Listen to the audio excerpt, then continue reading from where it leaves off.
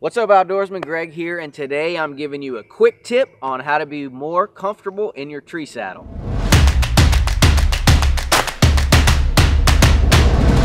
It's a question I get all the time is, hey, are tree saddles comfortable, or is saddle hunting comfortable? And the answer is absolutely, unequivocally, yes. It's super comfortable, and I find it to be more comfortable than a traditional tree stand. Now, it's probably not as comfortable as, like a decked out climbing tree stand that is really like a lazy boy. I mean, I can remember spending all day sits in my Summit or my API climbing tree stand, and that thing was like sitting in a recliner out there in the woods. I mean, it's so comfortable.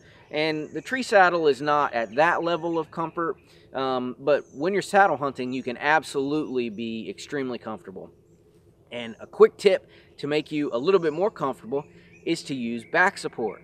So saddles don't have back support built in, and in a traditional tree stand, you'd be sitting facing away from the tree and you'd be leaning against the tree, so you'd have back support with the tree. Same with a climber or a ladder stand or something like that. So with a saddle, you have to be a little bit creative. And a lot of guys are using this back band, and it's a really simple piece of equipment, some sort of strap and pad and a way to adjust it.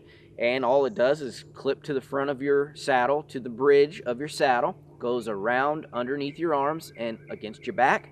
You adjust it to the right pressure, higher, lower, tighter, looser, and that back band will bring a lot of comfort to your saddle. So that's a quick tip for you guys. Hopefully it makes sense, and hopefully that helps you be a little bit more comfortable when you're saddle hunting.